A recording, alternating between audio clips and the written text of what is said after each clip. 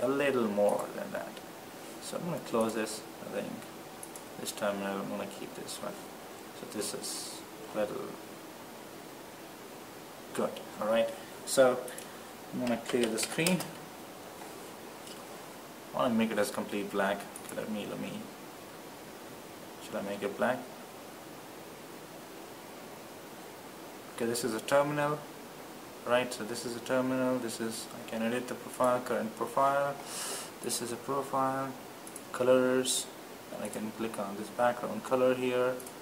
Okay, I can first copy this code here, Control C, cancel, right? Make this. Alright, so here we go. Here we have, right? So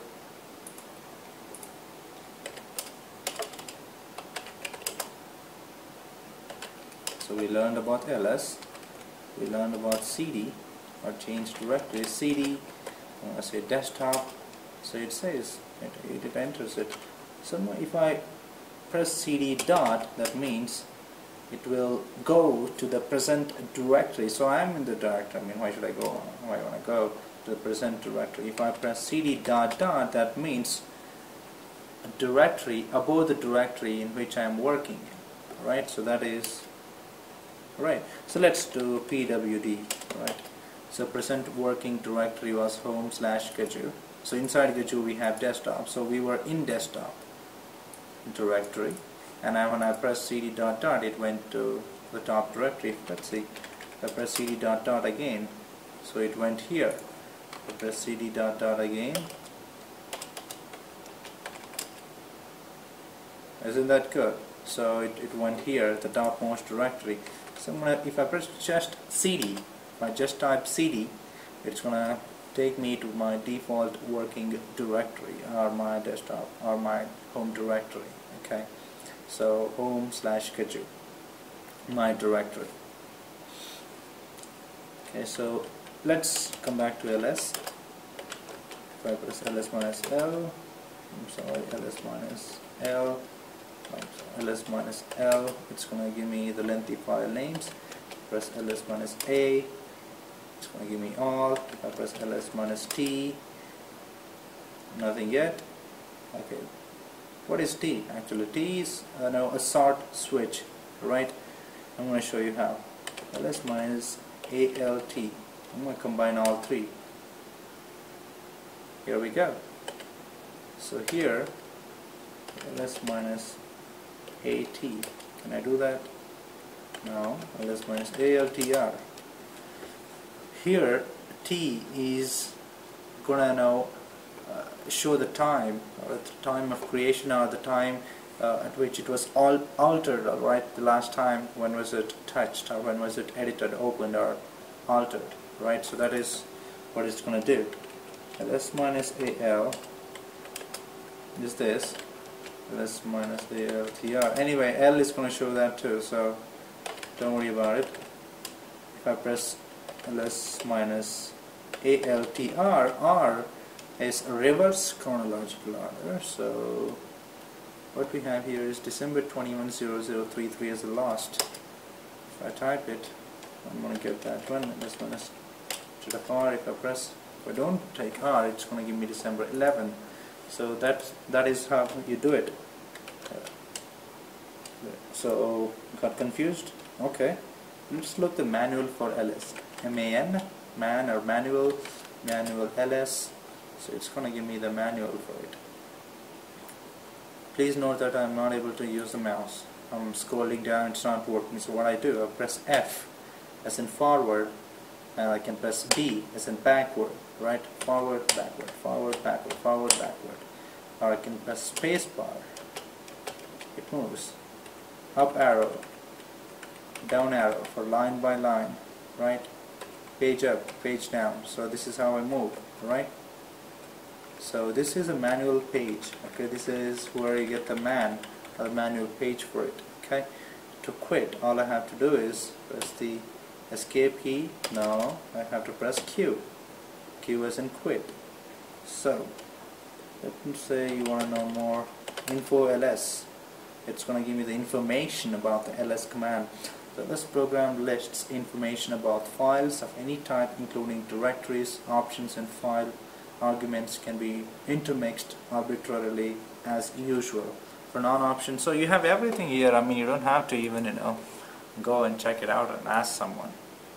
So anyway, whenever you want to learn a command, right, so the first thing, or the three things that you're going to do for that command is, first you're going to say, let's say I want to learn man here, man ls.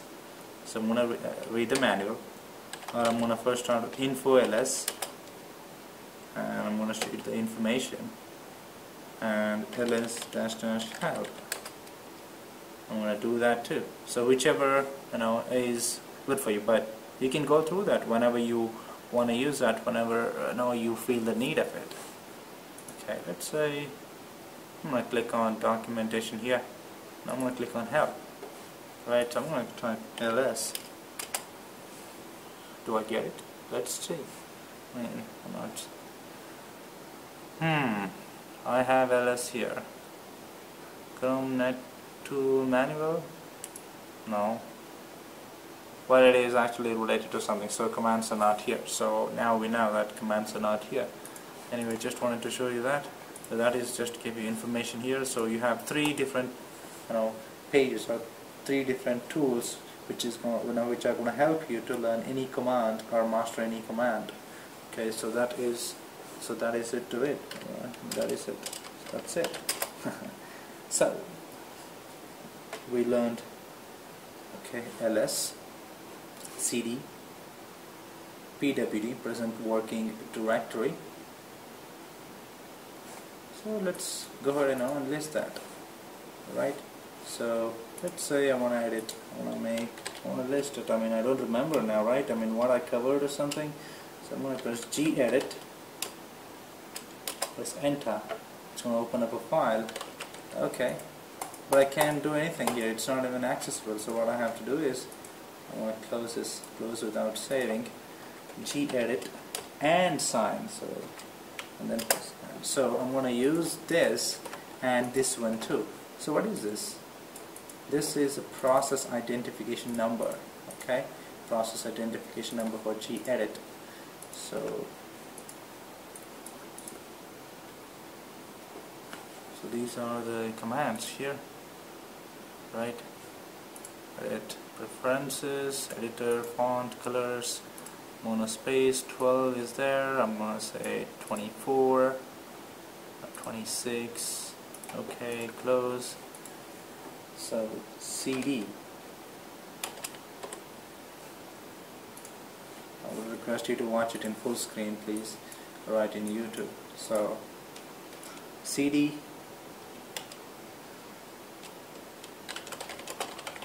command to change the directory, directory, right?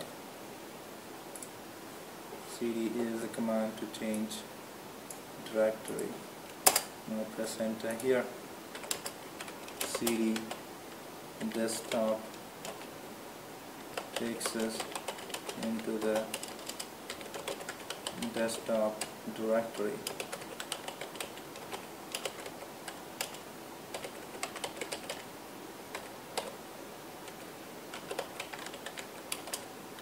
Example.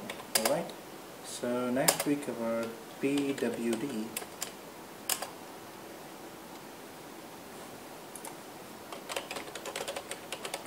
Change directory, pwd, present working directory. Alright, so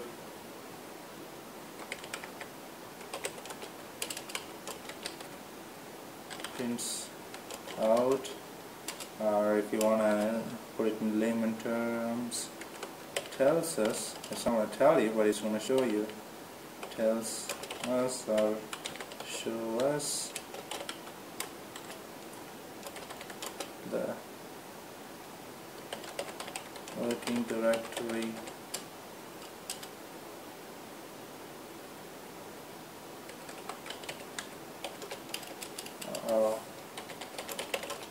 that we are in. or in other words